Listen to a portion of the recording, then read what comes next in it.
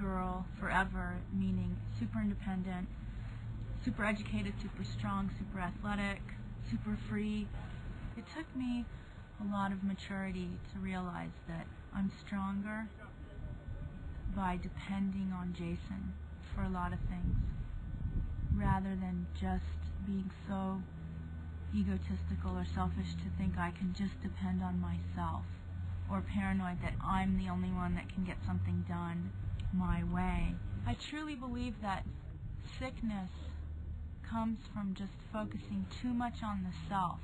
Being married, we can do things as a team.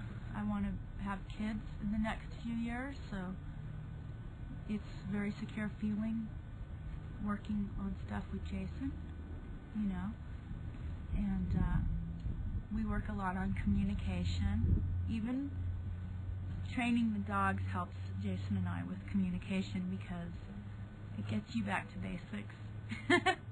Just being simple, clear, and polite. This is Kayla.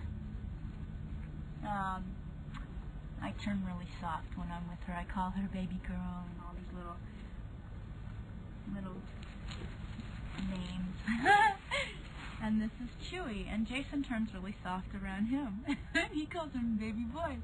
But anyway, we love the puppy. Jason was the first person to really tell me and let it sink in that I didn't have to do anything to be great. He said I was already great, just being who I was. He said I could be a being, not a doing. And that was why I married him. Because I thought I could do that forever. Just be